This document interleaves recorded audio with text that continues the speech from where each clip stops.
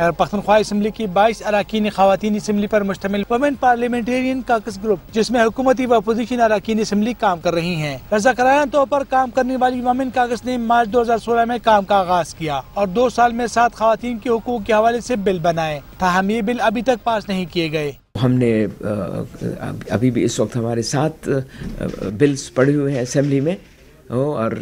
جیسے وہ آتے ہیں ایجنڈا پر انشاءاللہ وہ پاس ہو جائیں گے۔ ریزولوشن تو بے انتہا ہمارے ہے۔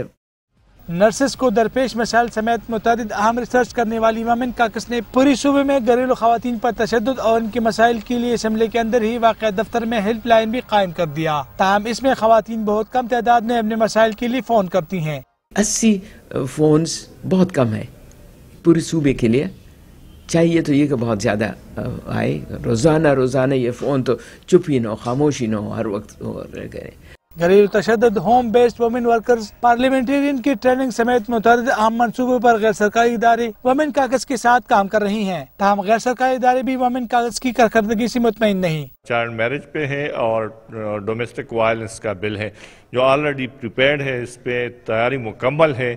اور ابھی تک اس موجودہ اسمبلی سے پاس نہیں ہو سکے، تو یہ ایک سوالیہ نشان ہے ان کے رول پہ۔ تیزاب گردی کے جو واقعات ہیں جس کا حکومت نے کہا تھا کہ وہ آتے ہی ان کے اوپر قانون سازی کرے گی، تو اب تقریباً 3 یا 4 مہینے رہ گئے ہیں کہ اسمبلی کے رخصت ہونے کا وقت ہے، لیکن بدقسمتی سے ان کے اوپر کوئی بنیادی پیش رفت جو ہے وہ نہیں ہو سکی ہے۔ وومن کاکس کے لیے صوبائی حکومت تو کوئی فنڈ نہیں دے رہی، تاہم بین الاقوامی امدادی ادارے ریسرچ کے لیے وومن کاکس کو فنڈنگ کر رہی ہیں۔ کیمرہ مین محمد حیات کے ساتھ مسرت اللہ، دنیا نیوز پشاور۔